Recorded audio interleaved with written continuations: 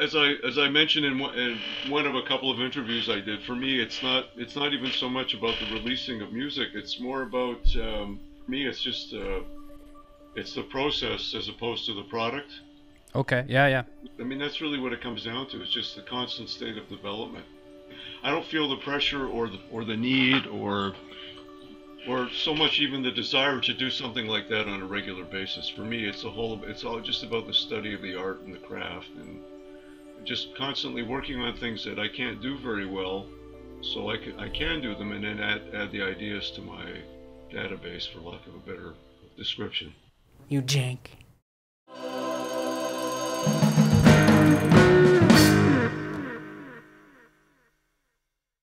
I first became aware of my guest when I moved to Toronto in 1987 to attend college.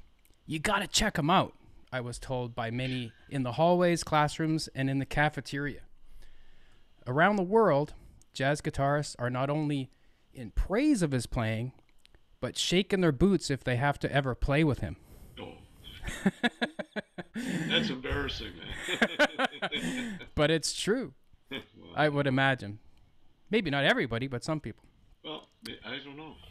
He began a close friendship as well as being a performing and recording partner with Ed Bickert, who, in my opinion, was one of the best jazz guitarists to have ever lived, not just the best Canadian jazz guitarist. In 1980, he released his first album on the Pablo label, produced by another Canadian jazz legend, Oscar Peterson. He also eventually played and toured with Oscar for a time. Other musicians that he has had an opportunity to perform with are Rob McConnell, Chet Baker, Joey DeFrancesco, Pepper Adams, that must have been fun, Ray Brown, Niels Henning Orsted Peterson, and also, I guess, with Oscar Peterson too, right? Yeah.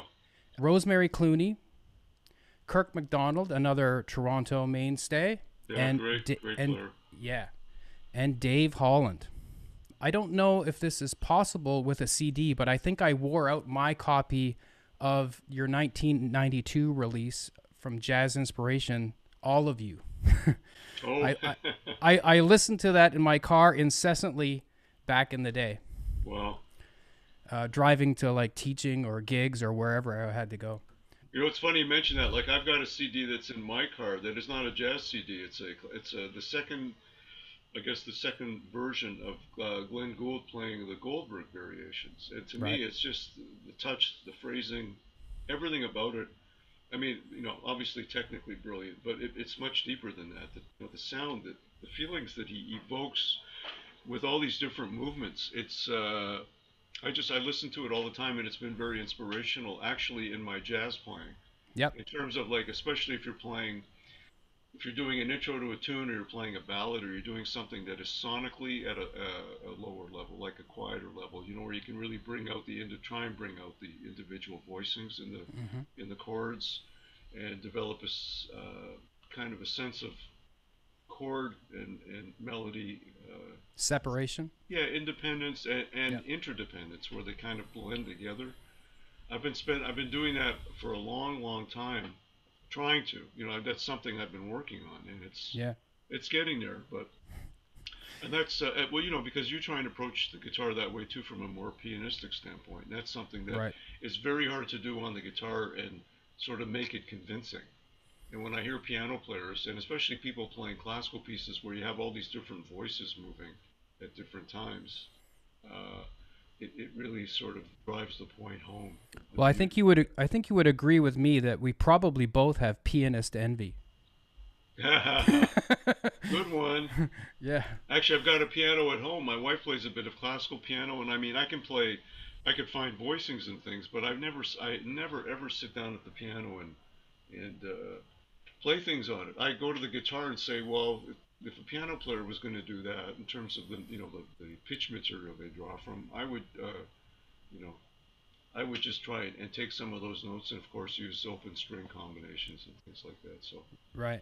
but anyway, I'm getting in the way of your Yeah. introduction Oh, here. So yeah. No worries. No worries. No worries. So, Like I said, it's very informal. yeah. Anyway, I'm very honored to have as my guest someone that I have looked up to and admired for many years, Lorne Lofsky, thank you for doing this interview. Oh, my pleasure. The first thing that we need to get out of the way is, what's your favorite reverb pedal? Yeah, I don't use any effects. I don't even use reverb. No, I know. I that was more of a joke. I know. Yeah, Yeah. I know that. I actually, but when that recording, when I'm on a recording, they'll put on some post production reverb, just a little bit, just to sort of maybe make it sound like to match the other instruments, I guess. Yeah. You know what I mean? But yeah, that's fine. Yeah. yeah. Well, it's what it is, and I don't have a problem with that as long as I don't sound like I'm in the middle of the Grand Canyon or something like that. Yeah. No, I did an interview with Tim Lurch Uh-huh. recently, and he's kind of into that same impression that when the reverb overpowers the original tone source, it's almost makes you feel ill or something. It's unnatural. Well, I think it actually compromises the sound. Yeah. And by extension, it compromises the music. Now, I know there's a lot of great players out there that use all sorts of effects, and more power to them. No pun intended. But but it's for what I like to do. Even if I do stuff that's more adventurous harmonically, I still don't really like that ambient sound. I think there's a way of getting it out of the guitar without through touch and open string combinations, like I said, and do you still play with the thumb pick and fingers, or that's all? I've been playing that way since 100% since probably 2002, 2003. When did you come to my house? Well, I did come to your house a few times. Yeah, but two or three times. Yeah, it might have been around I don't know, maybe a year or two of me getting into playing that way. Yeah. Yeah, I know I worked really hard at it. I know. Me too. As a matter of fact, when I remember I did this radio show, and I decided to just to forget about the flat pick, and I went into this radio show. It was kind of it wasn't like a high profile thing, but it was for a Toronto radio station. Anyway, I went in, and I had no idea what to do with my right hand. I thought, well, I'll do a bit of this and I'll do a bit of that, and then I thought, well, I can't really sustain this. It doesn't feel natural. Right. And then I went back to the conservatory and I took a few classical lessons with this guy, Robert Hamilton, at the Toronto Conservatory, Royal Conservatory. I went for about a year, took some fairly regular lessons, but I was doing that without the thumb pick, and then I discovered the thumb pick, and then it kind of went from there. But that was a long, long time ago. We're looking at 1980. Oh God, early 80s, 83, 84, something like that. Yeah. Okay. So yeah. Yeah. It takes a long time though. Well, I was going to ask you about the thumb pick thing, because I know that you didn't always play with the thumb picks, but that was you kind of answered that question. Yeah, I hit a wall technically. I'm left-handed, but I play right-handed, and I personally felt like I hit kind of a technical brick wall, and I didn't feel like I could go any further. Trying to balance being left-handed and taking advantage of that in a way by hammer on slurs, pull off slides, all that, but not doing that all the time. Right. And then trying to reconcile that with being able to do the typically the alternate picking, and then sometimes a bit of the sweep stuff, and I was getting pretty good at it. But then when I started listening to piano players, I thought, this technique for me anyway, it's not working anymore. I wanted to try and branch out and see if I could even try and even remotely find some sort of a compromise or approximate the sound, not the sound of a piano, but the same technical approach where you can get, like I said earlier, where you can get multiple moving voicings and chord melody independence, different dynamic levels at the same time. Mm-hmm. Yeah, and that is really hard to do. But it's really hard to do that with a flat pick. Yeah. I mean, even Ed didn't really do that. Ed had a wonderful touch, but it was fairly consistent, but incredible. I mean, like I said recently on Facebook, after Ed, they kind of broke the mold. I mean, I agree. Yeah. Oh yeah, it's just Incredible. Well, how old were you when you got started playing guitar, and what inspired you to learn guitar? You mean initially? Yeah, Like from the very beginning? Yeah, very early, well, very early days. I think I think I was about 11 or 12, and I think a good friend of mine at the time, his parents were sending him for guitar lessons, and it was like $3.50 a half hour. And I said, I wouldn't mind getting a guitar. Why not? So my parents bought me this guitar. The guitar cost $16. Right. It was a piece of crap. There was a little stamp inside. I'll never forget. It said Grange, Grange, made in Czechoslovakia, steel string guitar, absolutely, horrid construction. I had no calluses. I couldn't play like an F bar chord on my guitar. Right. As a matter of fact, my teacher taught me the House of the Rising Sun, and if you do it in A minor, the fourth chord is F, and the strings were so high off the neck at the nut. She said, "Okay, play an F sharp chord." It was the wrong chord, but just to play something that would approximate the shape. And then from there, I took some of these. It was Aaron Shearer classical method, which is just basically PIMAIMI. It was great to actually work on. Unfortunately, I had no nails at the time. And I never practiced. I always got up in the morning of the lesson and practiced, like tried to do something for a couple of hours. And anyway, so moving forward, when I was 13, my parents bought me a nylon string guitar. It was quite a nice guitar at the time. It was an Hispania. I think it was about $175, which back then was a lot of money. Right. Because I was 13, so it was like 1967. That's the year I was born. That was a good year. Oh, well, there you go, man. Yeah, obviously, yeah. And then I discovered, rock music too. And then my parents bought me an Hispania electric guitar, which wasn't bad at all. For a beginner electric guitar, it was fantastic. And then, and a crappy little Kent amplifier. And then a few years later, I got into the Cream and blah blah blah blah blah.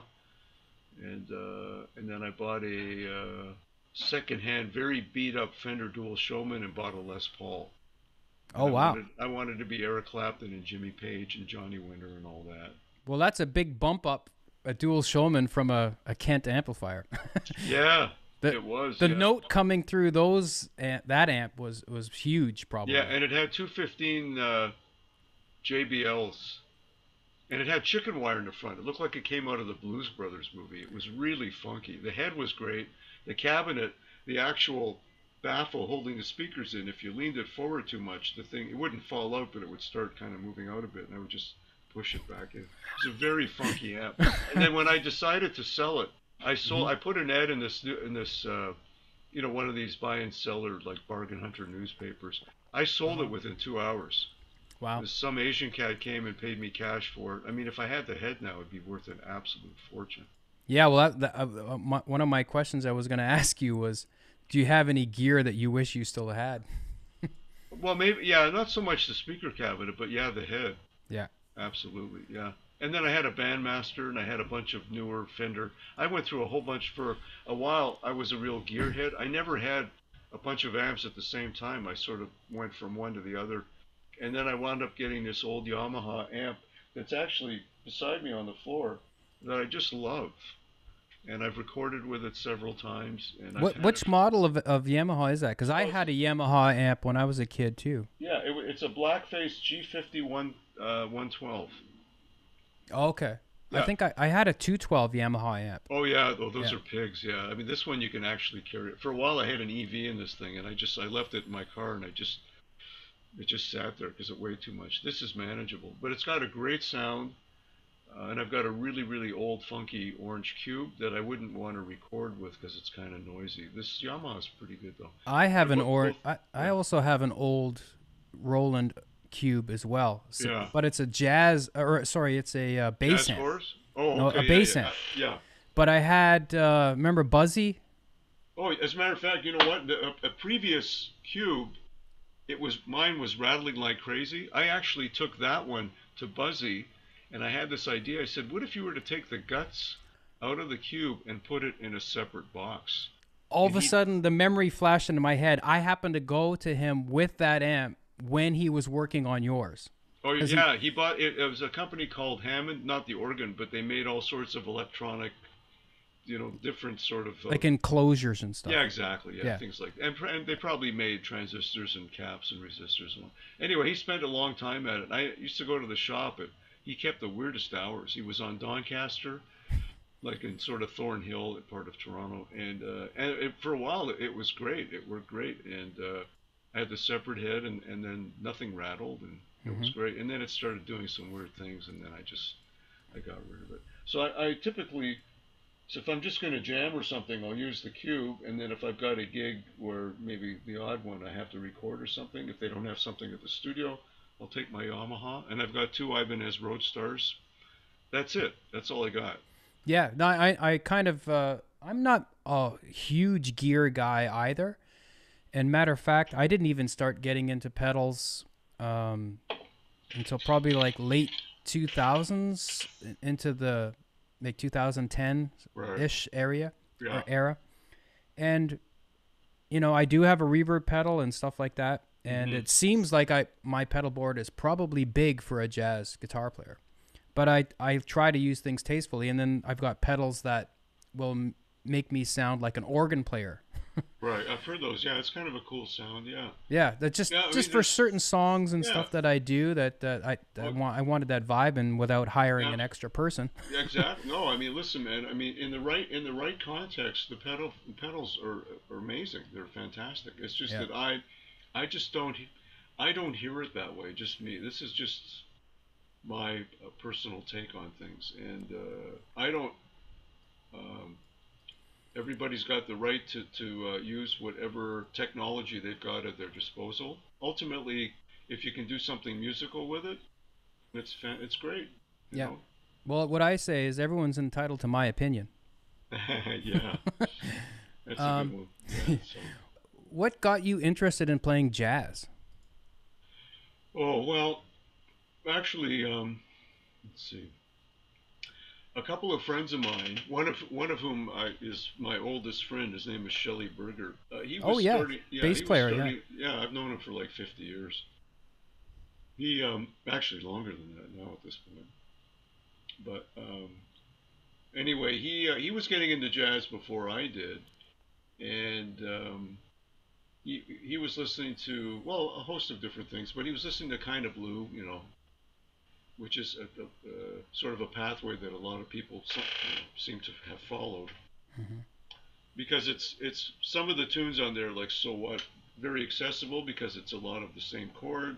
The challenge, of course, is keeping your place and trying to be musical, but it's if you're jamming in a rock vein and you're playing on D minor, and then you hear a swing feel and you're hearing something primarily based around the sound of D minor, then once you sort of get your head around that and then listen to the different feel, it's kind of a bridge point where you can sort of, not cross over and leave the rock thing necessarily, but it's a way of getting introduced to something that you can sort of relate to, because it's kind of based on some of the harmonic material and scalar material that you probably already have been playing.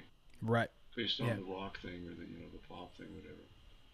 So I sort of started off with that, and I used to listen to the recording incessantly, not having really any idea about form and what they were actually doing. There was just something about it that I found beautiful and mysterious and fresh, different.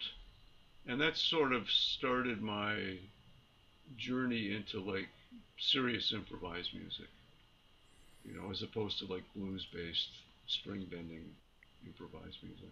Right. Yeah, with me, I started off playing country and bluegrass. And then my first guitar hero was Chet Atkins. So I was sitting there with my dad's record collection with the needle and trying to figure out how he was doing that kind of stuff. Right, yeah. And then actually I got started playing with a thumbpick early on, although I left that behind once I started gigging more, because I joined the musicians union when I was 12, and I've basically been gigging ever since. Wow. So did you, through Chet Atkins, is that where you discovered Lenny? Lenny was a lot later on. It was believe it or not, I got really heavy into Eddie Van Halen, because like Eddie Van Halen was probably like your Eric Clapton of the day. And Very much so, yeah. yeah, Guitar god kind of. yeah, yeah, exactly. Yeah, And yeah. then by the time I was probably around 19 or so, I read in a guitar magazine Eddie was talking about Alan Holdsworth. So I went, well, if Eddie Van Halen says this guy is amazing, I better check him out. So I bought a couple of recordings, and when I picked my jaw up off the floor, that like, wow, there's way more to the world of music than what I know. I hear you. I I remember, yeah. It put me on a path to go to Humber College in 1987, as like I was referring back to in my intro there, to try and figure out what Alan Holdsworth was doing. But I kind of got bit by the jazz bug more than the fusion bug, Right. and it kind of stuck. I And hear then you, you know, through like Peter Harris at the time was the guitar teacher, and he not only did he own a Lenny Breau guitar that Lenny gave him, but you know, he kind of sort of played in that style, so it was a little bit of influence. But it wasn't until Lenny's daughter came out with the movie in around 1999 or so. That's when I watched that movie, I'm like, okay, I'm gonna go back to playing with the thumbpick and stuff. Well, it's funny. Actually, she came down to I was playing with Kirk McDonald at the Rex, and I think she was in town for I guess, the Toronto preview of it or whatever. And it's great. She put out a sort of a second Yeah, installment of it, I guess. yeah. But yeah, I got to meet her and talk with her for a minute and tell her, what a huge fan I was of her father and stuff like that.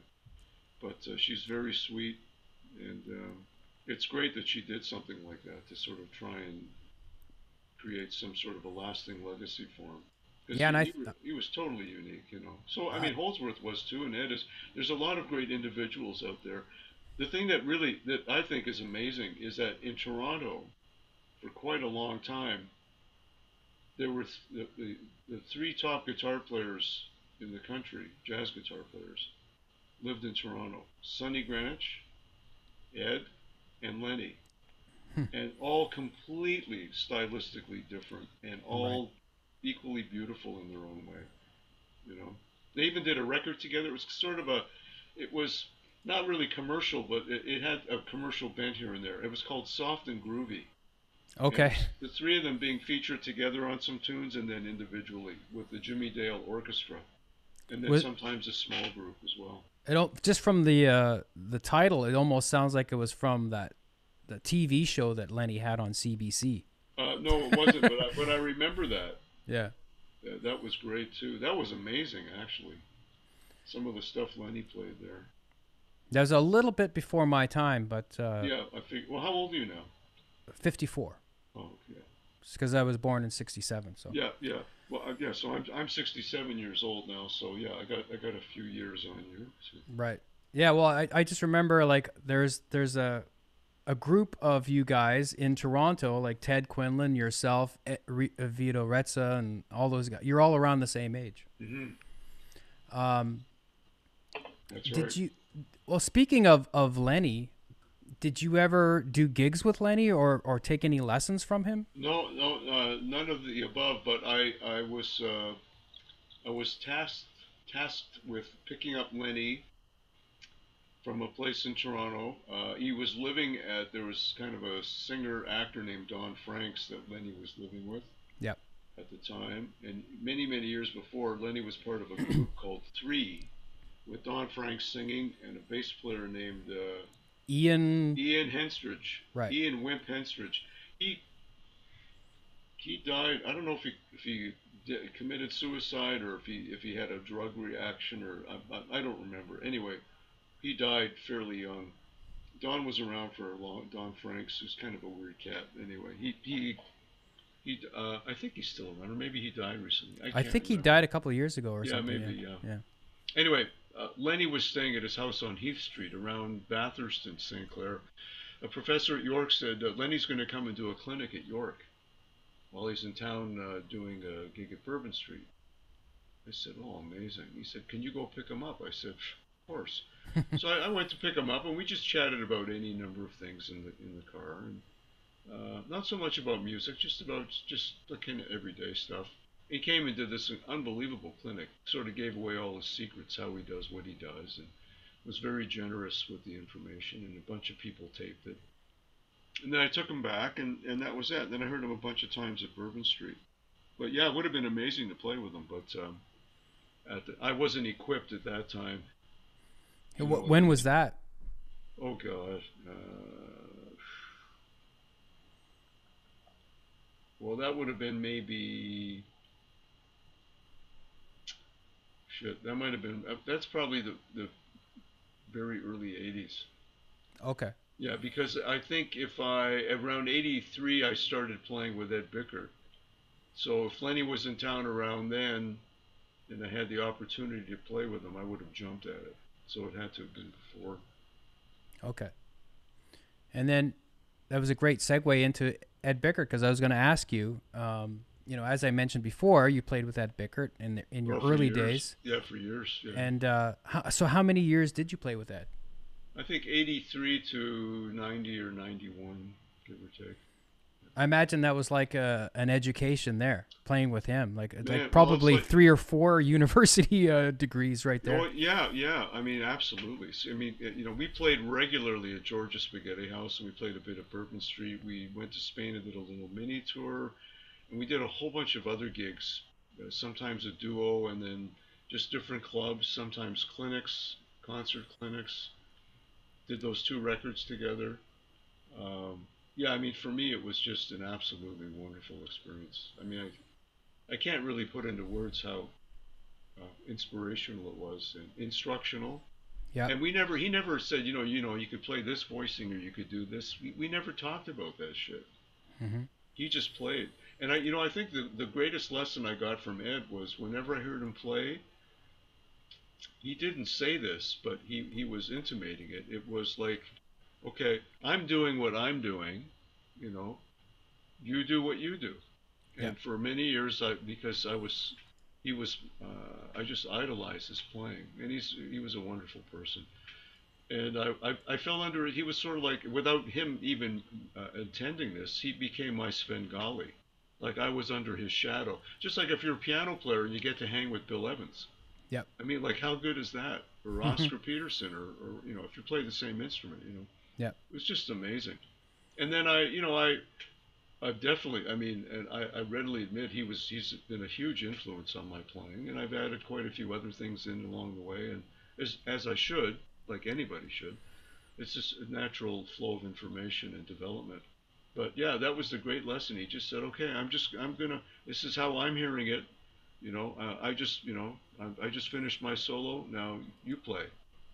And Yeah. there was no threat, like never a sense of like ego or one up. He was one of the most self-effacing people I've ever met. I heard a story that Don Sebesky called him to do something in New York for some project. I forget what it was. And Ed said, well, I bet there's a whole bunch of great guitar players that you could probably call in New York. And he hung up the phone. He didn't want to do it. Right. He was just so, So, I mean, yeah. he never thought, I mean, to everybody else, he was just like, God's gift to guitar, as far as I'm concerned. He never looked at it that way. I mean, and most people that are serious about what they do in anything, ideally,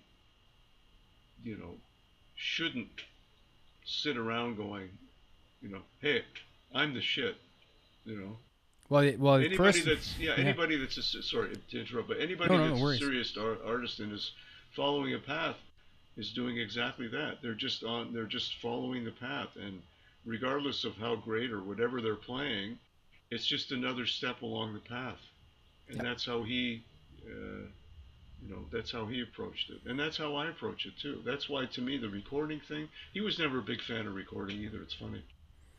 I got to tell you a funny story too.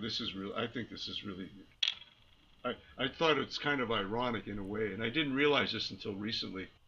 There was a guitar player named Tony Braden. I don't know if you know that name. Do you know that name at all? I don't think the name rings a bell, no. Well, before Ed came to town, Tony was like one of the guys doing a lot of work, and Tony did quite a bit of teaching, and he came up with kind of a method that he used that in certain ways was quite good. It didn't teach a lot about music, but about getting around the instrument, different ways of negotiating scales, different finger groupings on different strings, like nuts and bolts stuff. Right. Anyway, Ed went to Tony very early on, maybe a little bit after he came to Toronto from Vernon, BC. And he went to Tony for some lessons, apparently. And then and Ed had ridiculous perfect pitch, like he could hear paint dry, And he went to Tony Braden. After a while, he was getting a little bit sort of disenchanted, not with Tony, but with the kind of studies that they were doing together. And Ed was out gigging and just wanting to get better, like all of us. Anyway, I think at some point he said, I don't know, I can't say it verbatim, but he said something to Tony like, I don't think I'm finding in my study with you like what it is I'm sort of looking for. And then Tony said, well, why don't you just get here's an idea. Why don't you get a bunch of jazz records and sort of figure it out on your own? And Ed said, and that's what I did. Yeah. Right? Yeah, and you can tell, yeah. Oh, yeah. Well, he used to listen to big band recordings and listen to the saxophone and trombone sections. And that's where I think, in large part, he got a lot of those great ideas for all those moving voicings. It's like orchestrating and arranging on the fly. It's incredible. But what I was going to say was, after reading that and seeing that in a series of YouTube interviews he did with his son, Jeff, who was off camera, when I heard that, I thought, man, that's exactly what happened to me. I mean, I'm not putting myself in Ed's league, but the same trajectory. I went to Ed I went up to Ed in a club in 1970. So I was 16, and I asked him if he taught. He said, no, I don't teach. He said, but there's a guy named Tony Braden you might want to check out. That's the guy Ed went to years before. I went, well, Ed said, go to Tony, I'll check him out. So I went to Tony for about a year and a half, maybe 2 years. I still have the notes somewhere in a filing cabinet.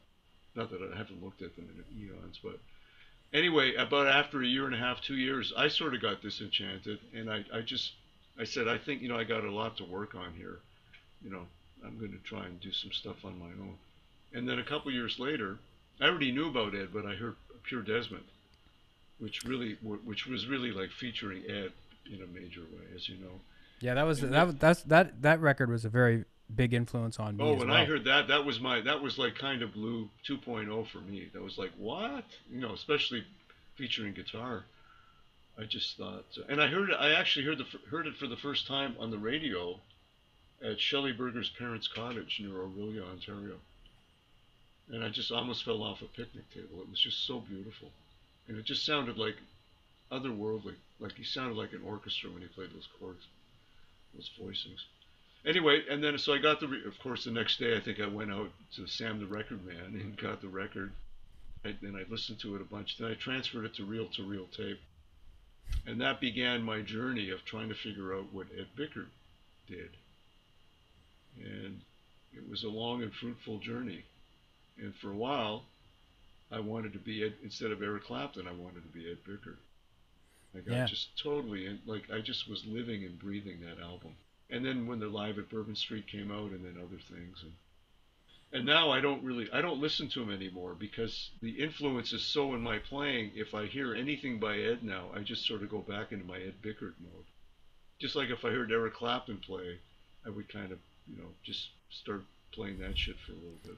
Just for fun at home. I know exactly what you're talking about. And everybody, anybody that that was influenced by someone, it's like a switch. So I wanted to sort of turn off the switch while still retaining all the wonderful things that I learned from Ed. And I'm not talking about licks or even voicings, just an approach, approach, Although I did lift a few of his solos, note for note. And even though I had limited theoretical knowledge, I actually figured out in a sort of layperson's way what he was doing. So I could take those sounds and then apply them to other tunes, as opposed to just playing that song or those songs. Well, that's So a that whole different other story, isn't it? well, Like, yeah. I mean, that's Bill Evans and a lot of players. What they did was they listened to players they admired, and they would try and sort of, instead of figuring out licks, they would look at the underlying principles behind what would generate the concept, or the concept that would generate the sound. And then he would perfect those concepts in a more generic way, and then he would put them all together. So Bill had Bud Powell, Horace Silver, some Oscar Peterson, George Shearing, Monk, mhm. Lenny Tristano. I'd Yeah, say those were the five main things that were in his playing. And plus heavy classical training from when he was a child. And you put all that together, and man, you know what you get? You get Bill Evans. right. You don't get Wynton Kelly. You get Bill Evans. You know, and that's the thing. So this whole thing now, where people are bass players or people on different instruments are taking, they're lifting Michael Brecker solos and playing them maybe on other instruments. I mean, it's very impressive. But I'd rather hear somebody play their own shit and embrace the concept behind what those guys did and do their. Right. I don't mean their own thing like totally original, because nobody's totally original anymore and hasn't been for eons. But the idea is to come up with your own slant on things, so it doesn't sound like I don't care if someone can play a Michael Brecker solo on the bass. I'd say that's really impressive. But after listening to about 30 bars of it, I go like, well, great. Now what do you do? Right. What's your story?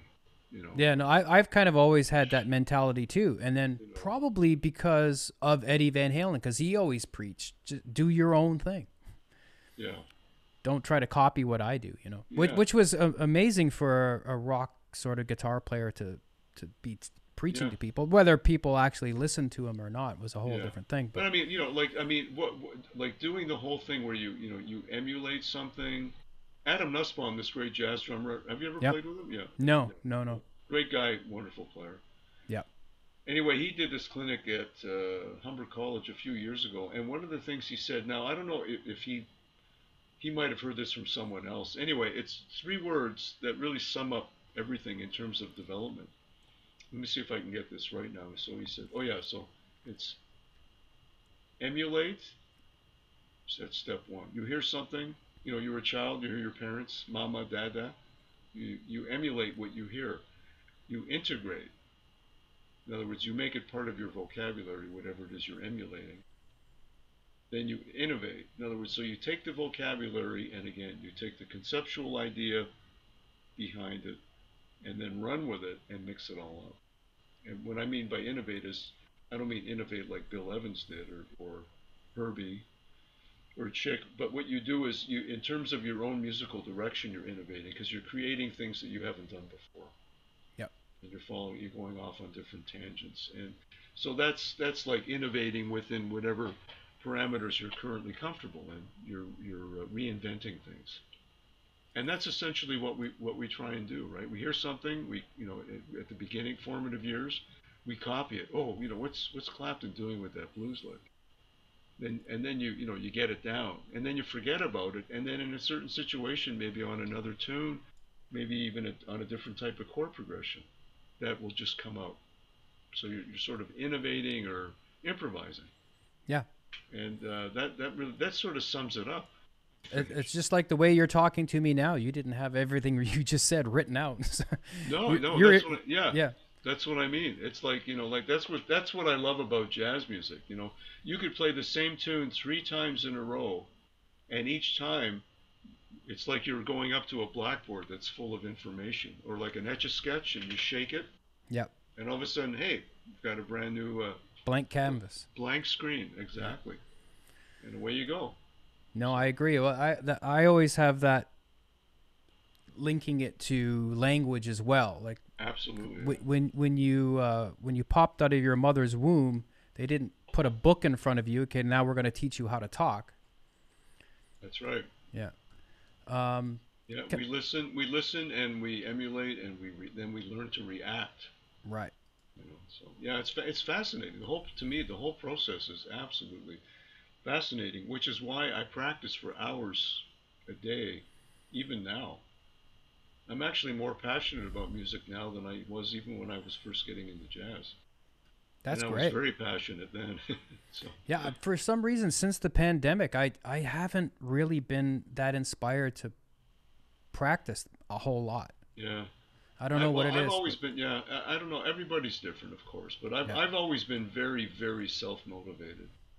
I've always been that way. Even when I first heard Crossroads, the first time I heard Crossroads, and I went, "What? What is that?"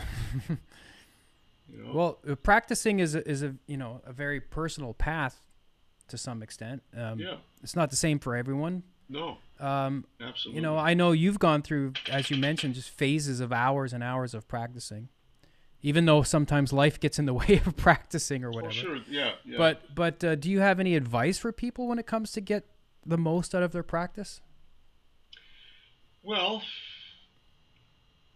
I think looking at, I mean, you can look at practice routines or practice sessions from a couple of different angles. Like let's say, you could make part of your practice routine. Well, here's one thing that I tell students sometimes: get a piece of paper and write up a list, or just put a line in the middle of it, and in the left side, write out some conceptual ideas and devices that you are very comfortable using, that you can already do. And then think of some other things that you think you should be able to do or would like to be able to do, and put that on the other side. And then systematically, and they don't have to be in any rank order. Like if your reading's weak, you write in the right column, you write work on sight reading. Duh. Yeah. Do it every day for 20 minutes, 15 minutes. If you're weak on chord scale relations, or you only know four voicings, or you only know two tunes, etc. Yeah. Or you don't know the fretboard very well. Make up a list, and don't work on the shit that you know. You know, I mean, that's what I did when I was a teenager. I knew my 4 or 5 Eric Clapton, BB King licks, and I kept playing them over and over and over. And I thought, I don't, what is it? And then when I heard jazz and heard this whole other world, it made me want to learn all these other things. I realized, like you were saying earlier, there's this whole other big, wonderful world out there. So Yeah. you need to be inspired by listening to different things, and then hearing things that sort of turn your crank and say, like, wow, that's really great. I have no idea what they're doing. I should investigate this. But anyway, yeah, so you figure out what you can do, what you can't do, and then start attacking that. That's one thing. And again, it could be, working on odd time signatures, tunes in different keys, open string voicings. I mean, there's a litany of things that you can do. Yeah, it's endless. Oh, yeah, but that's what's great about it, though. Yeah. I mean, I think that's wonderful. Years and years ago, I found that very daunting. Now I just go, like, this gives me another reason to pick up my guitar. Right. Yeah. Anyway, so that's one thing, and then there's the whole thing about repertoire development. That's a whole other deal. And then, but then, so once you sort of, you're figuring out the things that you can do, and then the things you can't do, or take the things you can do and do them in another key. Take all the things you are, take giant steps, take moment's notice, and very, very, very slowly try playing them in another key. You analyze the progression. That's, different things like that. And then also, you can make part of your practice routine as if you're performing. That's a good one. Yeah. Yeah. In other words, don't start for that shit I'm talking about. What I just mentioned, that stuff. You can start and stop as much as you want because you're trying to perfect things, Yeah. right? Now, in the real world, even when you're jamming with people or whatever, you've got to keep going. The show, that sort of thing, have the attitude the show must go on, sort of. Yeah. So play like you're playing in a club, and if you make a mistake or something unintentional comes out, don't stop and say, "What was that? God, that was terrible." Just move on from there and keep going. Yeah. You have to forget it. It even happened. Yeah, that's right. Yeah, so that's the sort of the real sort of dyed in the wool improvisational part. Like actually sit down and just like say, I'm going to forget about all the crap I was working on, and I'm going to be like a kid in the playground, and I'm just going to have fun, and I'm just going to play. Right. That's why they call it playing. It's Right. supposed to be fun.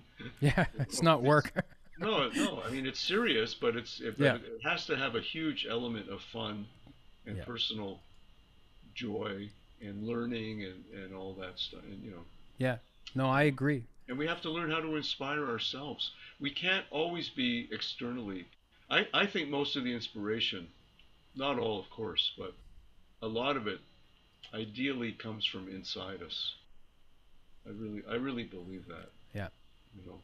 No, I was hoping you were going to say something like that because I agree. Oh yeah, I mean, Yeah. yeah, I mean, you can't sort of sit around and like, I mean, to be honest with you, I hate to say this, but I rarely listen to music anymore. I'm I'm the same way. Yeah. I'm always practicing, Yeah. and I've got so many things that I want to work on, and so many tunes I want to learn, and the whole thing about finding the right, um, like currently my one of my favorite keys. Well, my favorite keys are the sharp keys, but not like for playing blues, like 3-chord blues. It's like the piano keys. Well, yeah, and Yeah. the well, but because the way the guitar is tuned, like in the standard tuning, there's so many things you can do with open strings in the sharp keys, and I'm Yeah. forever trying to discover voicings, and they're not all like 5 and 6 note voicings. Sometimes it's 2 notes. Hmm. So I'm going back and I'm playing a lot of tunes in different keys. Sometimes I'll play them. I'll go up in semitones and I'll play them in 12 keys, and I'll mess around with them and look for different shapes. And then I might try taking a tune that's, uh, I'll take all these standard tunes and I'll play them in 5 or 7. It's something Right. I've been doing for the last few years. And I'll do them on gigs like that sometimes. And again, I don't do it because it's the hip thing to do. I do it because for me, it's kind of a bullshit filter. We all have our own licks and things that our hands naturally do owing to muscle memory. Hmm. So if you take all the things you are and you play it in 5 or 7, you've got to be very cognizant in terms of where you are, and then also thinking about not just the standard changes, but with some optional, because you're dealing in a different framework, some different, adding extra chord change, like maybe adding some, chromatic 2/5s, or the tritone subs, and different, reharmonizing the chord qualities, reharmonizing the melody, same root but different type of chord, etc. Anyway, those are all things that most of my practicing these days is blowing on tunes, but I try and take some of the conceptual ideas, theoretical ideas, and use them. Like if let's say I was working on diminished harmony, Hmm. like half whole or whatever.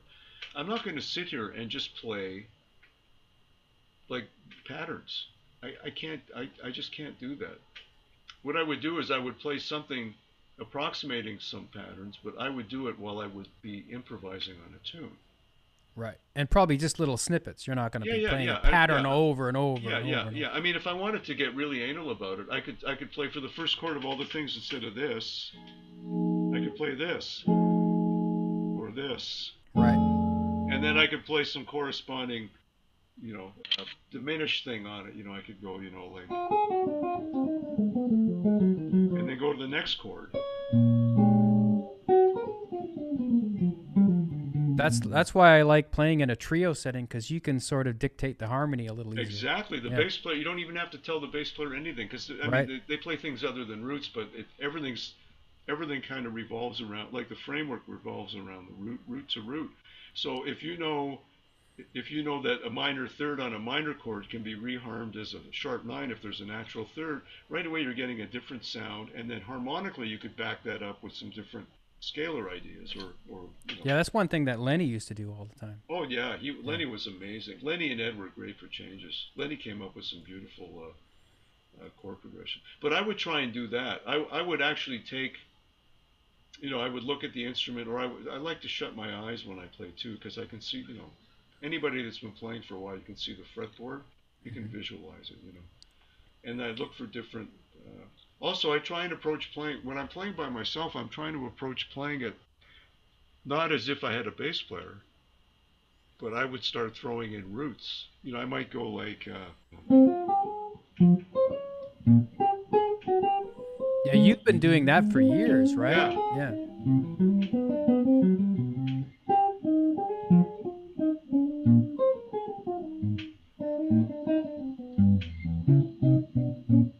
So So it sort of sounds like what I'm trying to do is I'm trying to approximate what Bill Evans might do, where Right. he's not playing all the bass notes and all the voicings and all the linear ideas all at the same time. They're interspersed.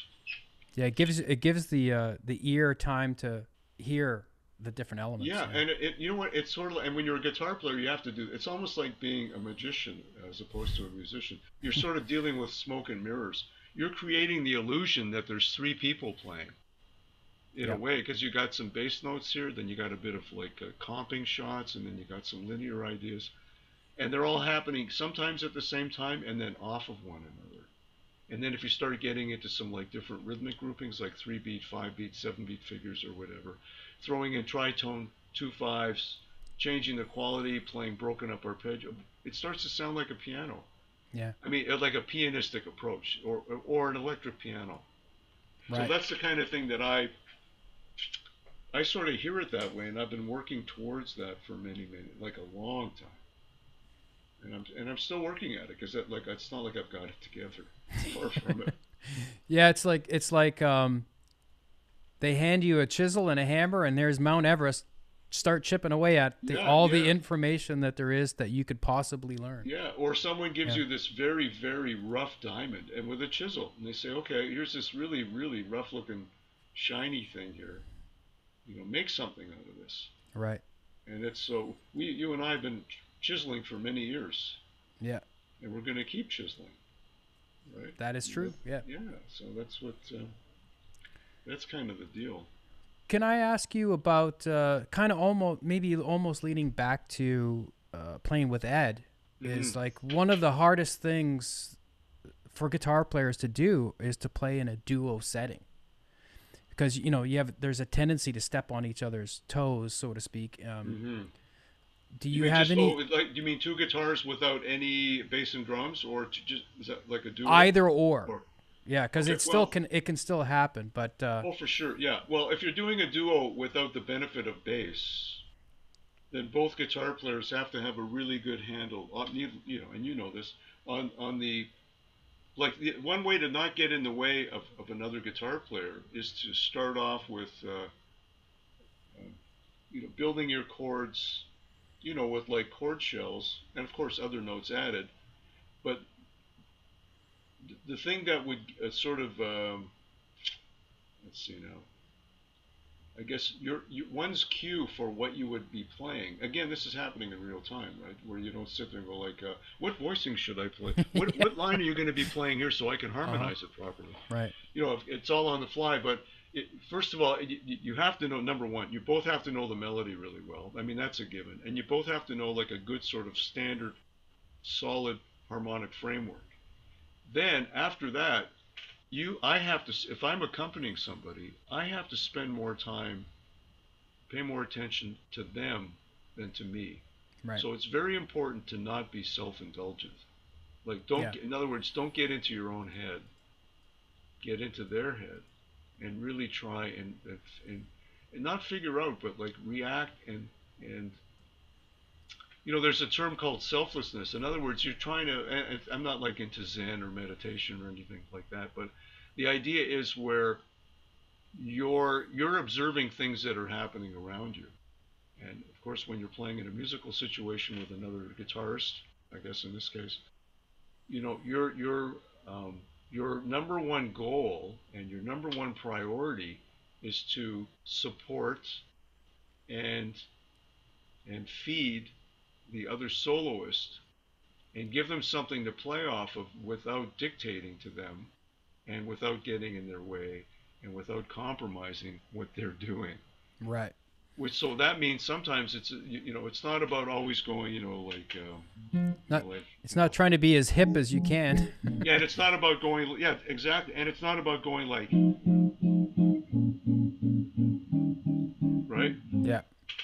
So then unless it calls for it or something. Well, no, for sure. If somebody, I mean, if you're playing with like, who's that cat? Frank Viola, or there's some cats in New York. It's like it's a cool style. It's not really my cup of tea, but it's much more traditional from a rhythmic perspective. Yeah. Well, sometimes I'll do that sort of Freddie Green type comping just for 4 measures or something, or Oh no, whatever. for sure. Yeah. No, there's nothing wrong with it at all, in the right situation. But yeah, but you wouldn't want to do it for like a long time, and sort Yeah. of have that as your sort of stylistic default. Well, things start to get pretty clunky when you when, Well, yeah, when yeah. you're just laying down the quarter Well, notes all the that's time. right. So yeah, so if you take like really basic harmony, but then think about like breaking it up, like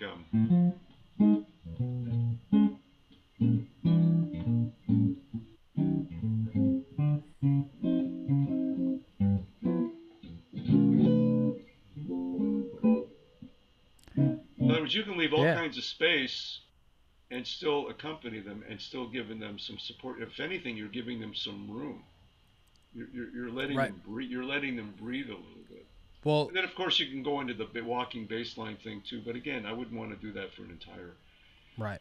too. So the big thing is really, really, uh, like, don't think at all about what you're doing.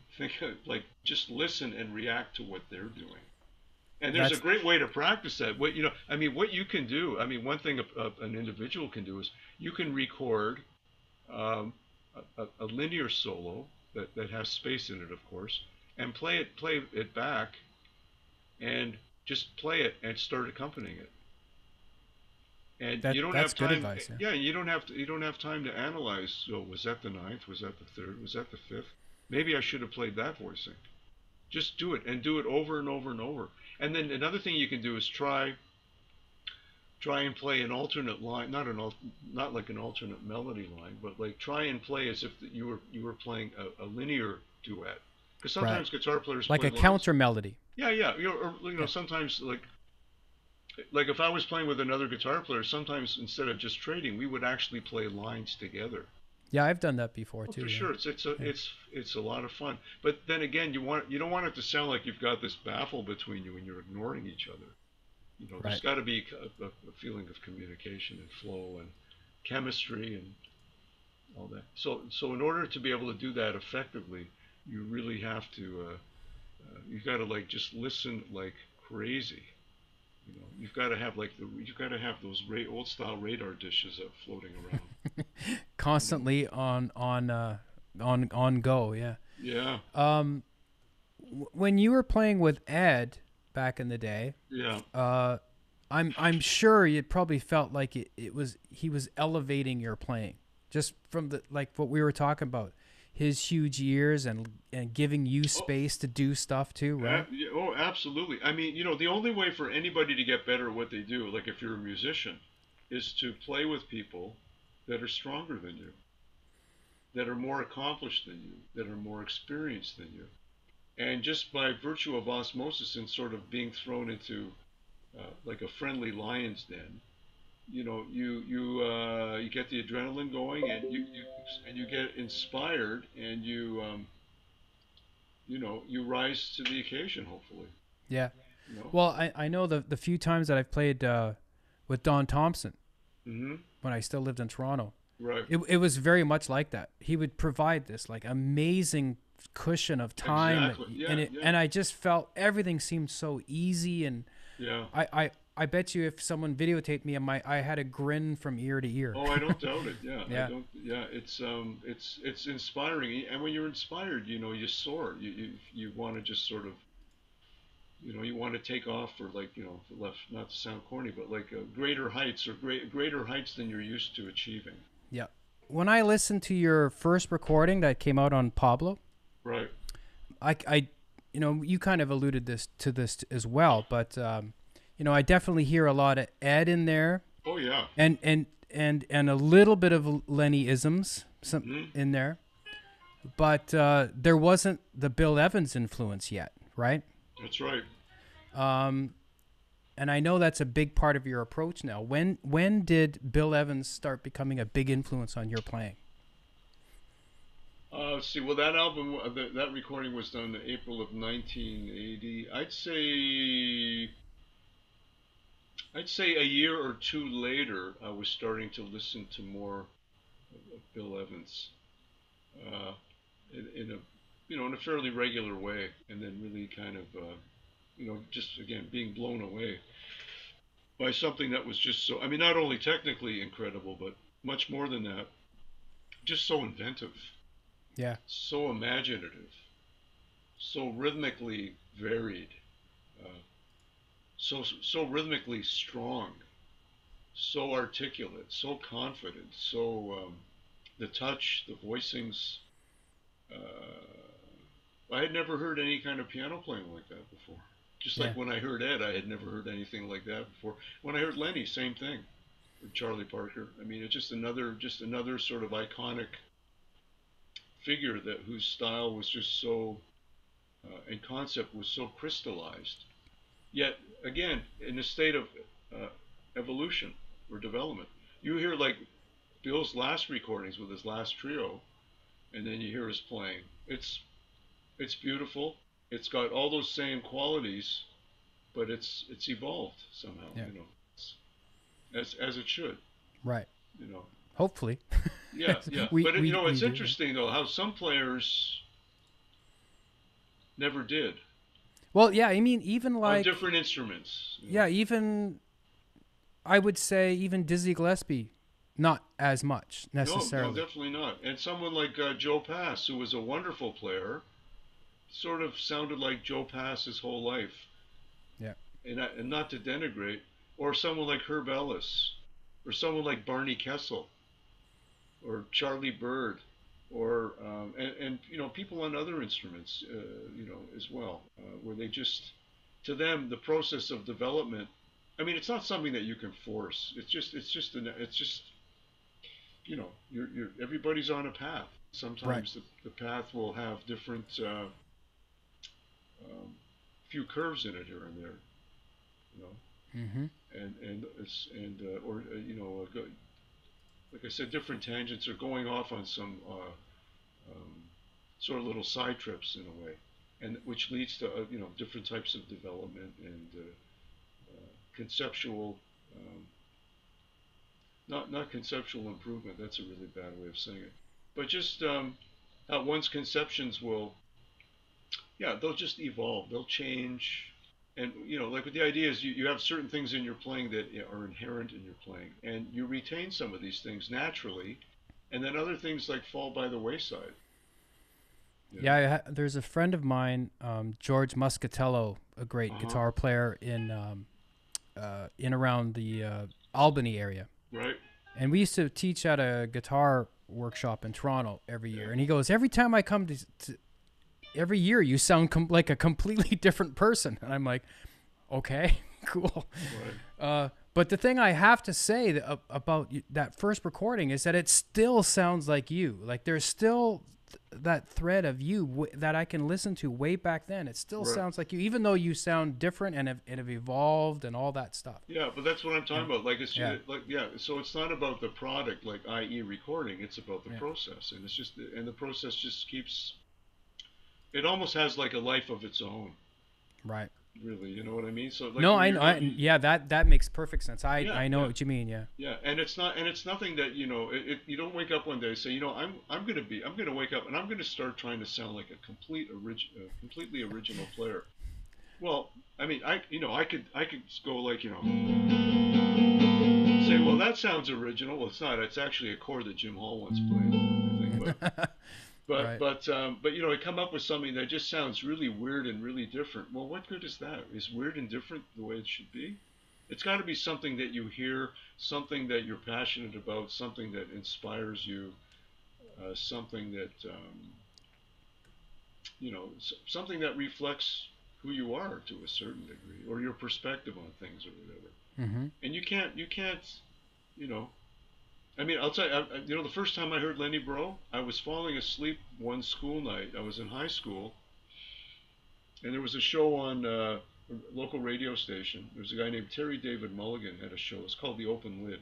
Yeah, he was in radio for a long time. Yeah, he was in radio, and then he got into then he TV, became a yeah. VJ, you know, video disc jockey. That's Well- when I got to know him, like when videos were popular in the 80s. Yeah, well, you know, when Lenny Breau did the when he went like.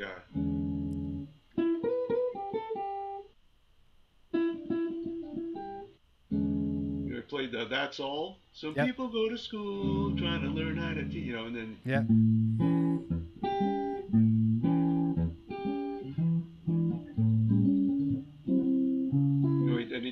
can't do it very well. The Travis picking on, and he did this old tune. I think it's by Merle Haggard. Maybe it's called "That's All." Anyway, Merle Travis song. I think so. Yeah. Anyway, the way Lenny played it at the end, he started playing all these beautiful voicings and harmonics, and I sat up in bed because I was falling asleep, and I thought, wow, it's another. I said, man, what is that? This is from another planet.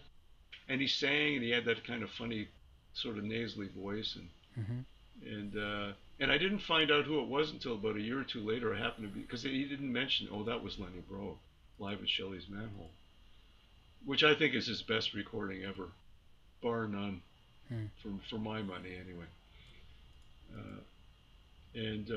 Anyway, so yeah, a couple of years later, within a year or two, I was at a party and someone happened to put that record on. I went, what is that? They said, that's Lenny Breau. I said, man, I heard that shit 2 years ago. I said, had I known, I would have gone to Sam the Record Man the next day. Right. And bought the record. Now I'm 2 years behind. Or whatever, yeah.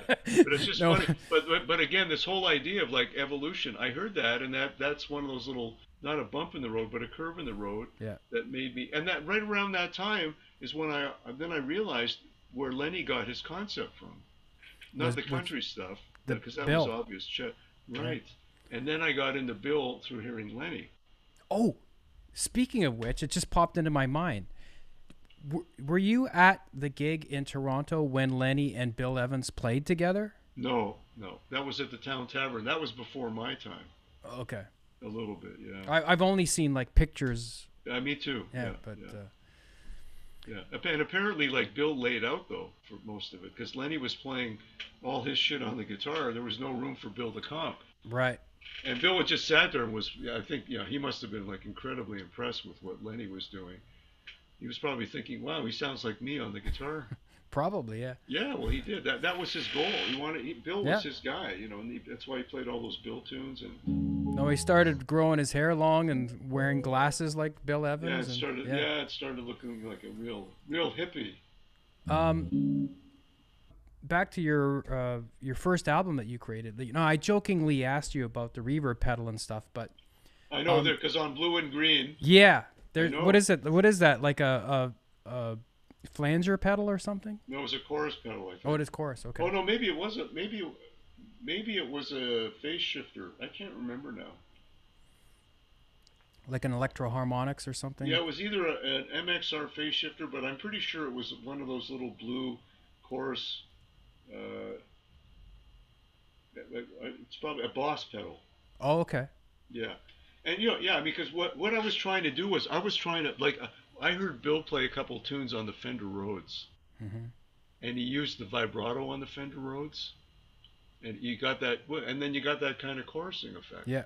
So I was trying to they're emulate. Almost very similar, the vibrato and the chorus. Yeah, that's right. So I was trying to emulate that on that one tune on Blue and Green. Yeah.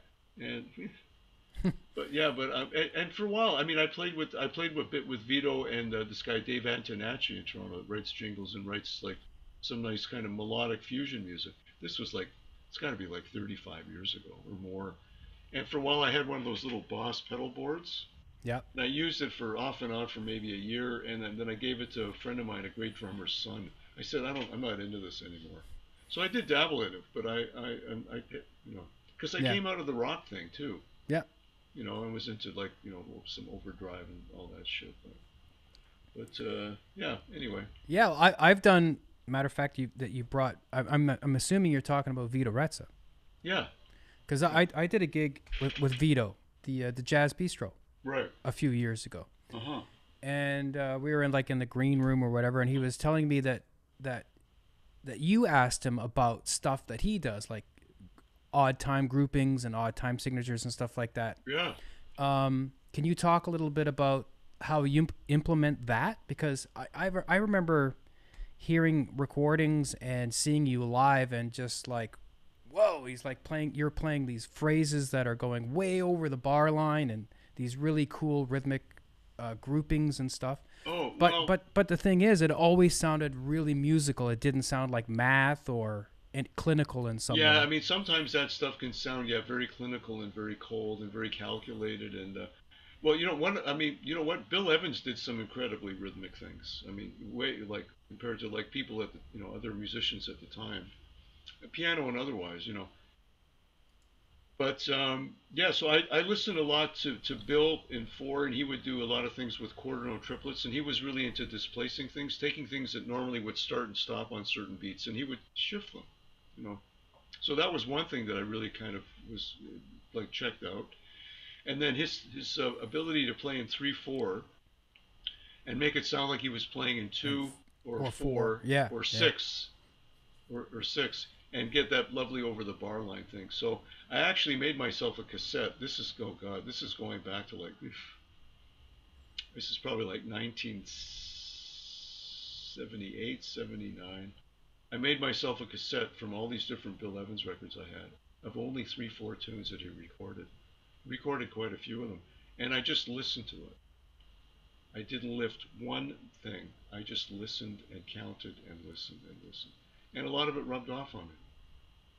But and then I experimented with like put on a metronome, and instead of putting on a metronome like, you know, 3 clicks to a bar, what I would do is I would have it in groups of two.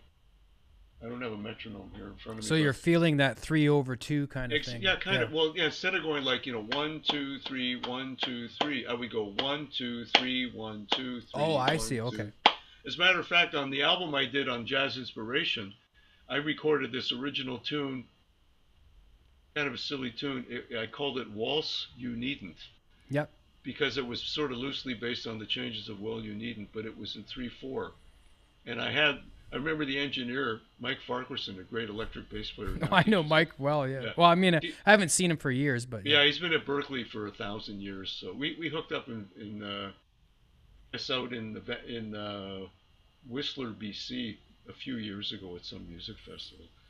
Anyway, he reminded me. He says, "Man, I'll never forget when you recorded this waltz, and you told me to put the click on 2 and 4." He said that was so weird, but I wasn't hearing it as 2 and 4. I was hearing alternate beats yeah. in, you know, in three, like 1, 2, like the way a drummer might do that to get that over the bar line thing, Right. right? So the drummer would go 1, 2, 3, a 1, 2, 3, a 1, 2, 3, 1, 2, 3, and then every 2 bars it resets. So I Mhm. was trying to use that as sort of a window into playing things that would go over the bar line. So it wouldn't be like boom, check, check, boom, check, check, right? It's like sort Mhm. of dissolving the bar line in a way. Yeah. And Right. I sort of learned that or was exposed to that by listening very intently to a lot of Bill Evans recordings where he does that. And then also think about different ways of playing uh, triplets. Like Bill Evans would sometimes, instead of playing triplets always starting on the downbeat, he would start it on an upbeat. You know, he might do something like, instead of going like 1, 2, 3, he might go 1, 2, 3, right? Yeah. So right away everything's being pushed, being anticipated, right? And it creates movement. Forward motion. Exactly. And then Yeah. some of the 3 beat figures that he would play, he didn't play a whole lot of 5 beat or 7 beat figures. His big thing was the 3 beat thing. It was Herbie Hancock really started doing that regularly, the 5 and the 7 with Miles. Um, but so I was, you know, of course listening to Miles and listening to some of those recordings too. And, Yeah. I remember I got at the I mean, it's probably prevalent all over YouTube or whatever now, but I remember at the time it was like gold that you got this because it had the timestamps in it. Pat LaBarbera, remember watching this, he gave me a video yeah, that of Miles in Germany, right. and you can tell like Herbie's going for it and he's trying all those kinds of things, and it sounds like he's lost at some point, and then just Miles like boom, here we're gonna come in here now. Yeah, yeah. Yeah. Well, no, but Miles told everybody in the band. He said, "I'm not paying you guys to play the same shit. I'm paying you to practice, improvise, try Right. things." You know. Yeah, no, that's a good band leader to have. Yeah, someone who was to encourage. You know, it's sort of like that. What was that cartoon for kids years ago, the Magic School Bus, where the teacher was said, you know, get messy, make mistakes, Mm-hmm. because mistakes are learning opportunities, right? Yep. Absolutely. So For sure. anyway, so a lot of that stuff is just stuff that I got through osmosis by listening to Bill. Then of course I would put on a metronome and I would practice improvising that way. But I wouldn't start and stop and say, now I'm going to play triplets grouped in fours. I would just start hearing it and slowly. Again, I would always try and implement it or apply it to a song as quickly as possible. Right? So it had a musical. So there was a musical intent as opposed to like learning a lick, Right. that kind of a thing. So that's very important to me. Can you talk a little bit about what it was like playing with Oscar Peterson? Because probably as a jazz musician, it's almost like all of a sudden you're playing with Sting in the rock realm. Yeah, You know what I mean? Oh no, I know he was a superstar for sure. Yeah. Well, when I played with Oscar, I played with him a little bit in the early '80s after he produced that record. I did a couple little gigs with him, and then I went out west with him and Dave Young, just to some hotel in Edmonton. And so that was then. And then when I played with him in the '90s, prior to that, he went back on the road, but he had a stroke and he was debilitated for quite a while. And then he wanted to reform his band or a band or whatever. Then he asked me. I was at this function, and he happened to be there, and he just asked me to join his group, I guess. So I said, "Oh, amazing, thank you." And yeah, so playing with him on certain tunes, I would be like he would. His left hand was very debilitated. Yeah. He could play at slower tempos. He could find some voicings and things. At faster tempos, he would just sort of do this, but nothing was happening. It was a physical thing. Yeah. So in many ways, a lot of times I would be filling in chords and things like that. Things something like, like the standard, like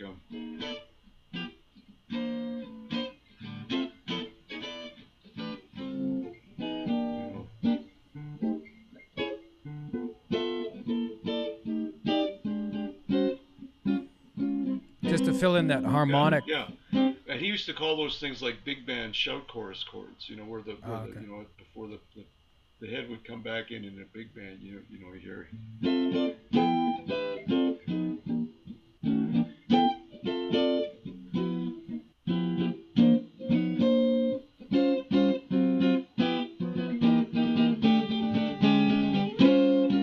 That kind of a thing, yeah. Mm-hmm. So and that would change. That would happen along those lines, not on ballads, obviously.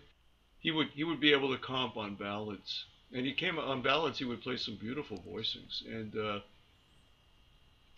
and I'd have to sort of sit there with whatever hearing I had at the time and play a solo based on what he was playing for me. He had perfect pitch, but a lot of times he would sort of do, you know, he was the leader of the band, and sometimes he would kind of let you know it. In a way. He could play whatever shit he wanted, and it was his gig. So, Right. So I would have to, I had to sort of fall in, but it worked. It seemed to work fine. I never really clashed with him. Right. And Yeah, and I learned a lot. Getting back to the whole thing about listening. Yeah. That's what I was going to ask you. What you learned from playing with him. Yeah, like when he was playing stuff, if he was comping at a slower tempo, he would still want me to do stuff. So I had to find a hole somewhere, and even if there wasn't a hole, something that would complement what he was doing. And I had to do that when I played with Joey DiFrancesco too, Mm-hmm. who's an incredible organ player and a wonderful guy, very incredibly talented. It's amazing. But the same thing when you play with, when you play with an organ player, sometimes you'll play at the same time, and you better have something that's going to be compatible. And then also you wait for the holes, and then you kind of respond and fill it in Right. accordingly. So, yeah, again, it all comes down to listening. It's all listening, So it was a great experience in that regard, for sure. And then we did those 3 records, and same thing. You gotta just keep the radar on and hope for the best. Right. So. At the end of one of those gigs, you're probably mentally tired. Yeah. Yeah. If you had to choose doing a gig with a crappy amp versus a crappy guitar, but you couldn't have both, or like a good guitar and a good amp, what would you choose?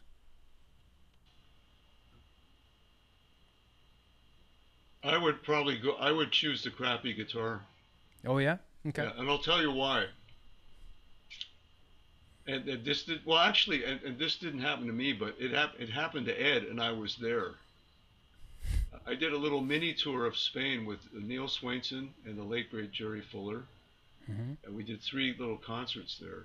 And the first concert we played, we got to Spain, and Ed shows up in the at the hotel, and he said that his guitar didn't arrive. It's coming on a later plane for some stupid reason.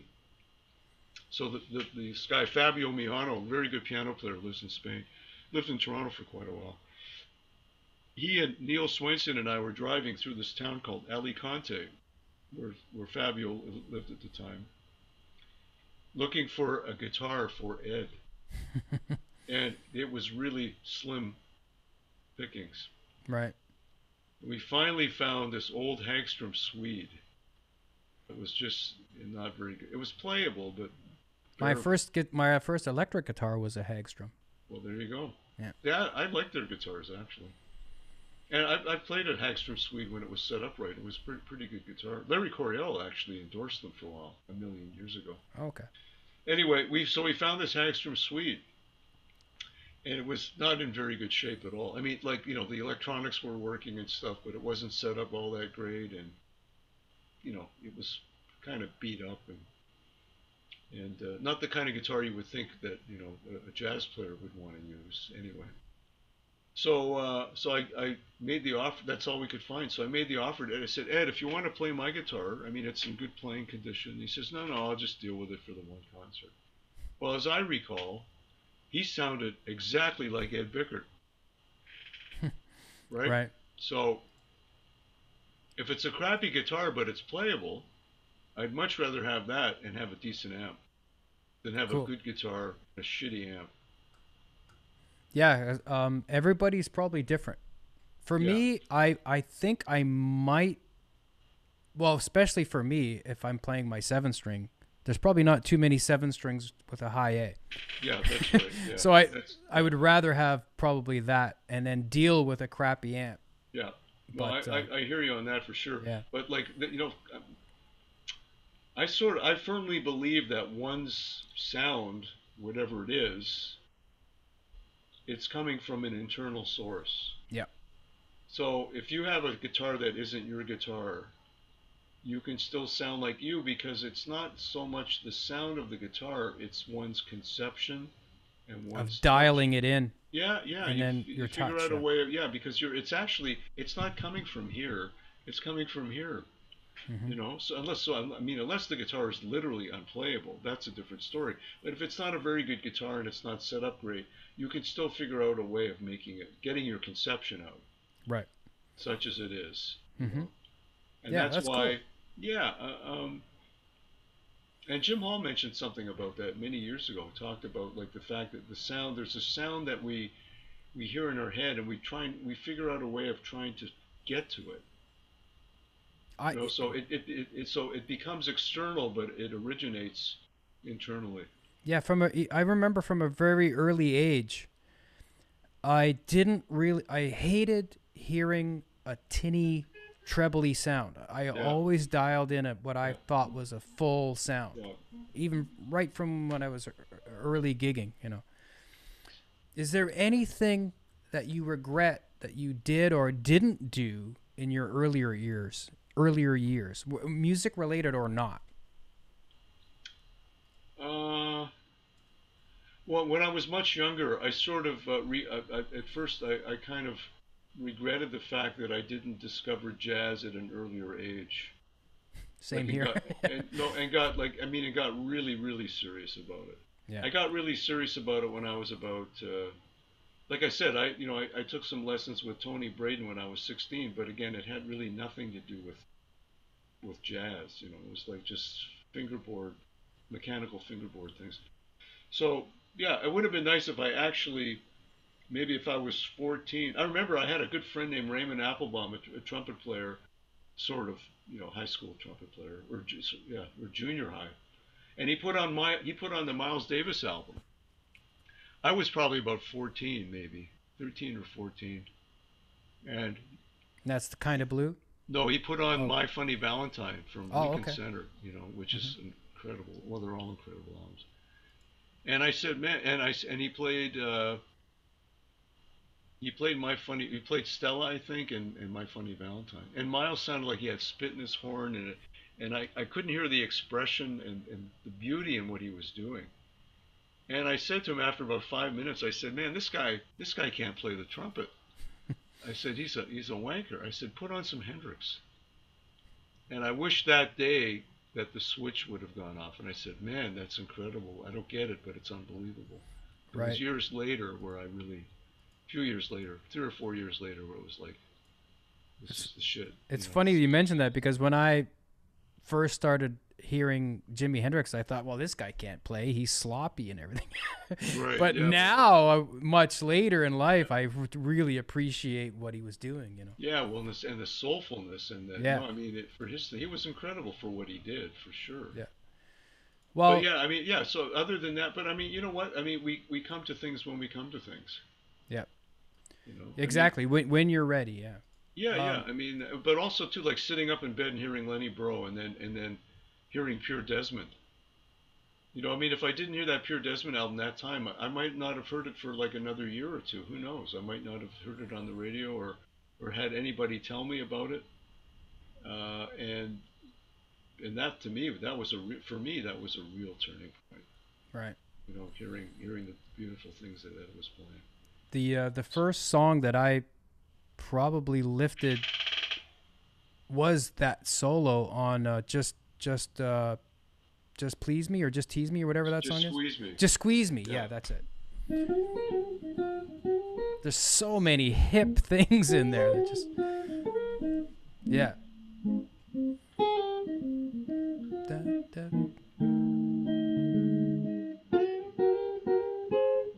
I could go on. Yeah.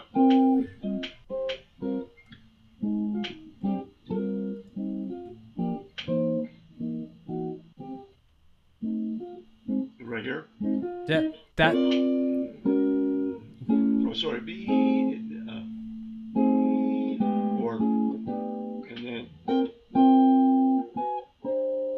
I don't know any jazz guitar player, including Jim Hall, who would do that. right. And that's like what Lenny used to do, right? Would he play Yeah. like?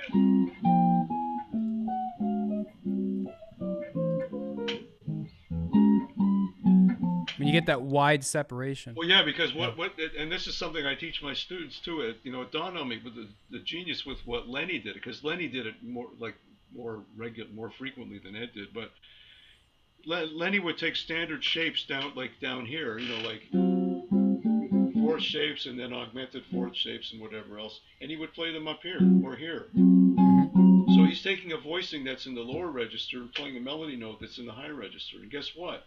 That's what piano players do. That's why it sounded pianistic. Right.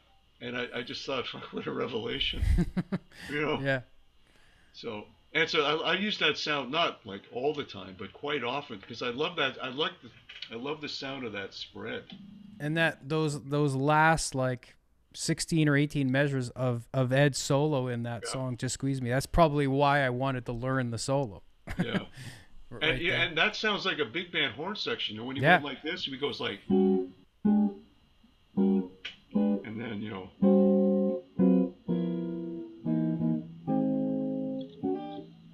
anyway. Yeah. And amazing thing that probably a lot of people don't know is that a lot of Ed's solos contain little melodic fragments from a million tunes. This thing here?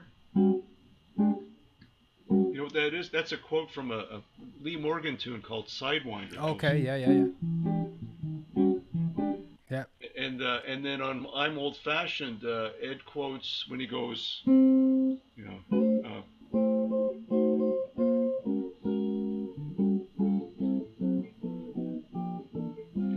and this part. Hang on, so it goes.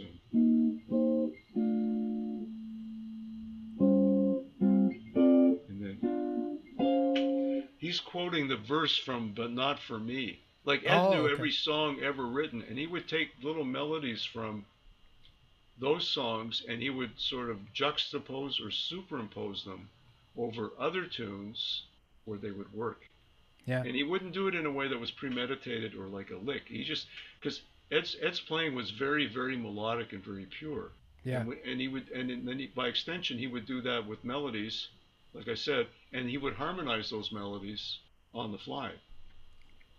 You know? Yeah, well, and then you summed that up nicely. That's what I've always thought. Is just everything that Ed played was so pure. Yeah, there Just was nothing. Yeah, there was no grandstanding. There was nothing wasted. It's like, I mean, as great as Pat Martino is, he plays an awful lot of stuff that he doesn't really have to play. And Larry Coryell, the same. Hmm.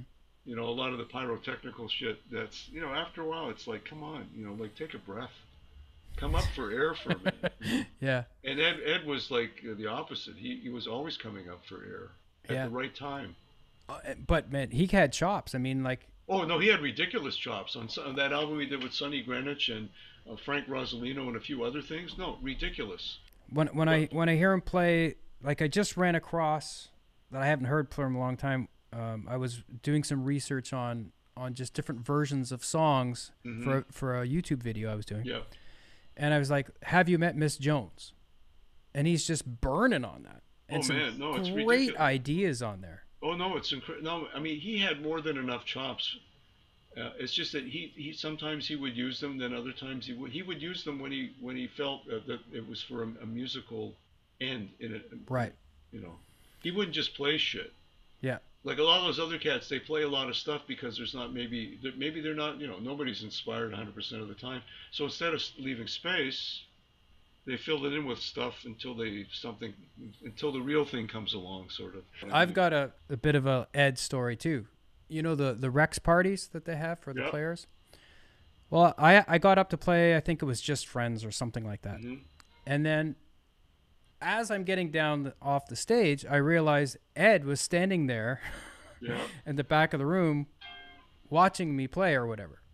So I went over and talked to him, and he goes, and I don't remember exactly what we were talking about, but I said, yeah, you know, I'm just kind of recently getting into playing a little bit more like Lenny Breau style.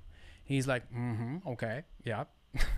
And then he goes, I like most of what you played. So I thought, well, I'll take it. That's good. If you thought you liked most of what I Well, played, you know I'll what? take it. I mean, like having played with Ed a bunch of times, and he was a man of few words. Like he only said things when he felt like saying them. Right. That tour that I was on with him in Spain, we were on our way to a gig one night, and he turned to me in the backseat of a car, and he said, "You're doing some pretty fine picking there," and that's all he said. And Yeah. I thought that's like being a devout Catholic and having an audience with the Pope. Right. You know what I mean? Or Your- being your a piano pat- player, and Bill pat Evans on the said, head. "Hey man, I really dug what you were doing there." Yeah. I mean, you know, wow. Yeah. Well, You know. Anyway, yeah. So So it's I took it. do you want to talk a little bit about your newest recording a little bit, or Sure, I can mention a couple things. So, Sure. yeah. So it's called "This Song Is New," and it's on the Modica record label. Producer Roberto Acapinti. It was actually we did it in very, very like just before New Year's, 2019. It was essentially just a rehearsal. I wrote a couple tunes. I thought I want to just maybe run them down with the guys I'd like to play with, like Kirk and Kieran Overs and Barry Romberg. And we were at Roberto's studio, and he says, "Well, I'm just going to tape it, and then you can have a good demo for to try and get some money and do it for real." yeah, So, because most of the tunes, the originals that I wrote, most of them were like, by and large, first takes. Most of them were first takes. So there was a few warts here and there, but there was some good energy, And anyway, so we recorded it, and then a few months went by, and I thought, and then Roberto said, I've been listening to it. I think you got a jazz record here. I said, I don't know, man. I mean, we just went in and kind of, read the shit down, sort of. He said, well, I know, but there's some energy there, and the tunes sound quite good. And I said, well, and then I waited a couple more months, and then I listened to it with fresh ears, and then so anyway, yeah. So I listened to it with fresh ears, and I thought, there's some moments here, So I said to Roberto, I said, I haven't done a recording under my own name in about 25 years. Like I said, I'm not into product. I'm in the process. So he said, yeah, well, let's see if we can get some factor money to like put it out for like manufacturing and stuff like that. And so long story short, so we wound up releasing it. A great friend of mine, this guy Paul Sitch, great internationally recognized graphic artist. I've known him since York University a million years ago. He did the artwork. We got it like remastered, and then manufactured, put it out, and it's gotten quite a few like positive reviews. Nothing really negative actually, but and and that's that's it. So I just thought I haven't done anything in a long time. The pandemic is on. I don't usually, I've written a few tunes over the years. Every once in a while I go on a little binge. The tunes sound pretty good. And I thought, well, why not? Everybody and their mother is putting out recordings all the time. So I thought, yeah. And I'm not looking at it as an opportunity to make a bunch of money, but I just thought I haven't done anything, so let's just go for it, and that'll be that. And Right. That's it, sort of in a nutshell. Well, and congratulations, by the way. Oh well, thanks. Yeah. Because I mean, I don't feel as bad now that I haven't released anything in 7 years. So. Oh well, like I said, I mean, I've been on numerous recordings over the last several years, like as a sideman, but as a leader, and it's not something like I said, it's not something that I find all that attractive or that I feel a need to do, because I've been working on so many things, Yeah. And I took Stablemates and Seven Steps to Heaven and revamped it. Seven Steps is in 5, and Stablemates is a bossa in 7. So it's got a different vibe, Mm-hmm. And then it's got some of the originals. So and it's a little bit more out of my lane because most people generally associate me with like just standards. So I tried to put a bit of a slant on the 2 jazz standards and then have some kind of original tunes that harmonically are a little bit more off the beaten path. Right. And so yeah, so again, it's another stop on the journey. Yeah. That's really all it is, So. Well, I think maybe what you got to realize is that you're even though you might not be putting out albums for you, think about it for everyone else. I guess, yeah. But yeah, I mean, at some point, I would like to maybe do a solo. I mean, that's all I do at home is sit around and play solo guitar. Right. So maybe one day I'll go into a studio or get some recording software and just lay a bunch of stuff down and see if there's anything there I like and maybe do something with it. Yeah, it's not really that hard to record yourself at home these days. No, I know. Yeah, I know. I just yeah. I don't know. For me, my default is I pick up my guitar and I start playing. So. But I'm having so much fun doing that, and I'm learning so much. I mean, that to me is really the most important thing. Yeah, for me, I was kind of, I would go through different phases of more practice and then not as much practice, but, Sure, yeah. But I had surgery done on my shoulder December 24th, 2019. Oh, really? Wow. Yeah, so that I couldn't play for about 6 weeks. And then right when the doctor gave me the go-ahead to start playing again, that's when the pandemic hit. So, or actually, it was, what am I saying, 6 weeks? It was in a, like a, not a cast, but a sling for 7 weeks. Okay. And then after 3 months, he said, you can start playing again. Oh, so it was, wow, that's a really long time. So that's when the pandemic hit. And then, I don't know, I just kind of, because I was always practicing and thinking, getting ready for gigs, Right. When there's no gigs, I guess maybe that part of that motivation was not there. So I put a lot of my creative energy into making videos for my YouTube channel and stuff. Yeah, well, that's okay. So you're being creative in other ways, so that's good. Yeah. I mean, for me, if there's no gigs, it just means I practice more. Yeah. And, like, I don't practice. I mean, if I had a recording of playing someone else's music and it was, well, even if it wasn't all that challenging, but I'd be spending a lot of time doing that. But Yeah, I mean, someone asked me, they said, like, how come you don't do a lot of recording? I said, well, it cuts into my practicing time. Yeah. Well, I remember that one music camp that I taught at one year that you were there. You're you were sitting on the porch practicing, and all of a sudden you realized, you said to me, "What am I doing? Practicing? I should be relaxing or something like that." Oh, man, what camp was it? Was it the IMC camp? The Yeah, jazz? yeah, yeah. Like Okay. camp jazz and camp rock or whatever. That's right, yeah, that's Yeah. the jazz camp, yeah, the Lake Manitowoc up near Perry Sound. Yeah, it was a good hang. The 1 year that I did it, I only did it the 1 year. Yeah. Well, I was up there for almost 20 years Mm. doing it, but yeah, it was fun, I guess. A lot of hanging, that's for sure. Yeah, yeah. I just remember a lot of potato cannons going on. Oh yeah, that's Campbell Riga. Yeah. Everyone, I think you should check out his latest recording. This song is new. Yeah, it's And on the Modica music label. It's on Spotify and Bandcamp, and I've got and it's available on CD, hard copy, and I think you can get it through Bandcamp. Or if anybody wants to contact me directly, send me. You've got my email. I can just send them a CD if they want. Whatever. Sure. Either or.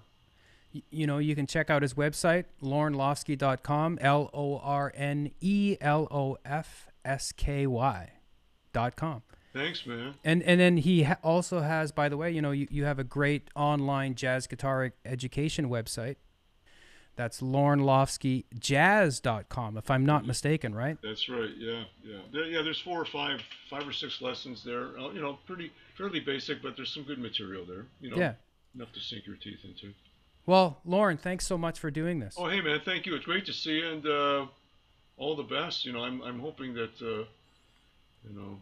I'm hoping for everybody that we're all back to work in some way, shape, or form after this pandemic.